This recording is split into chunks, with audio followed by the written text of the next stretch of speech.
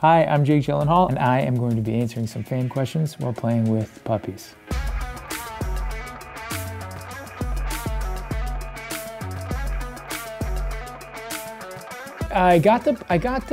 Guys, I'm trying to answer a question here, okay? I got a call from John Watts, the director, and he was like, hey, we're doing the next Spider-Man movie. He just wanted, hi, what's going on? Huh. The sweater's not a good thing for your, hold on, there you go. I got a call from, yeah, and he just asked me, oh, do you want to play Mysterio? And I was like, what are you gonna do with him? And it was really cool.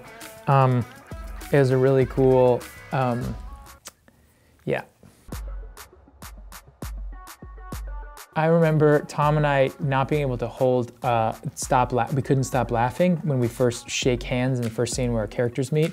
And he was just like constantly, every time I would come in and be like, hey, how are you? I'm Quentin. He would just start laughing, he couldn't stop. And so we both, it was 40 takes, we couldn't get it. In the movie, John Watts uses a millisecond of the shot because he couldn't get anything usable. This sweater is destroyed, it's done. Or it's the new rage, puppy ripped sweater.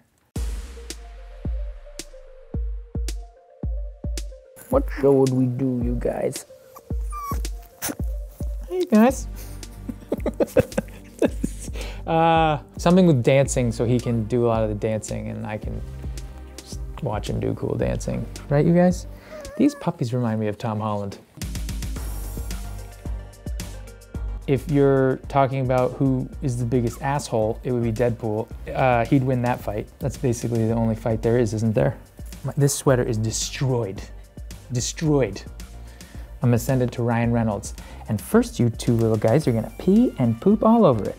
And then we're gonna send it to my friend Ryan. I'd love to see her take on Mysterio. That'd be kind of cool. She'd probably rock it. And then I'd be like, should have done that. Just listen. Just shut up and listen. That's the best advice I've ever gotten.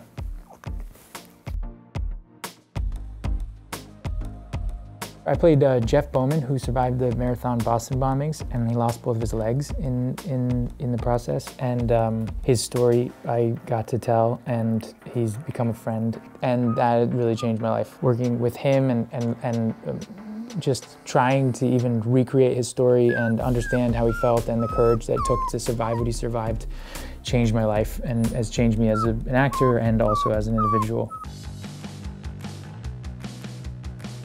I don't watch my movies on repeat every night. Someone once said that I have framed posters of myself. It was literally the most absurd thing I've ever heard. I mean, I really love the process of making movies, and if I'm in them and I'm producing them maybe, like, and part of that post-production process, I love it. And I can be very objective. Sometimes things come on TV and I'm like, oh, you're pretty good in that scene, but that's pretty much it.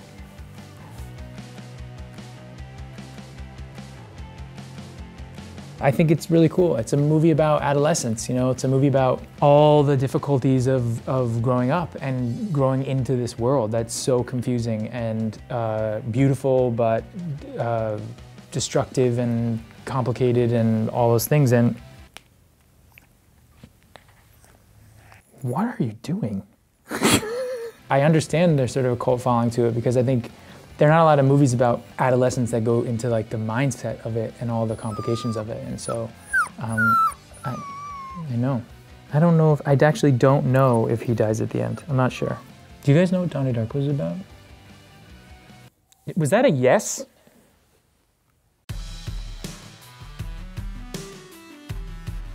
I did this movie a long time ago called Moonlight Mile, and it's with Dustin Hoffman and Susan Sarandon and Holly Hunter and Dabney Coleman and just these incredible, just behemoths, actors of their time and there's legends, just like 4 or 5 legends of stage and screen, and the knowledge that was being thrown at me constantly.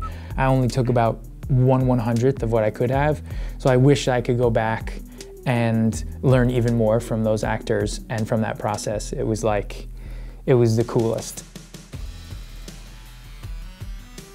Who cares about theater or movies?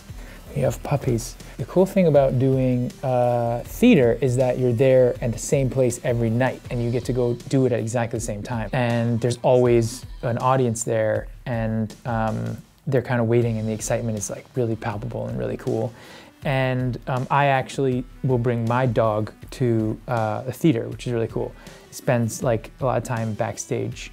He's a real theater dog. Thank you to Pacific Pups Rescue for providing these amazing little souls for me to hang out with and to smell. And you guys are really sweet, and yeah. By the way, I think I just ate dog food. They must have just eaten because I think I just ate dog food.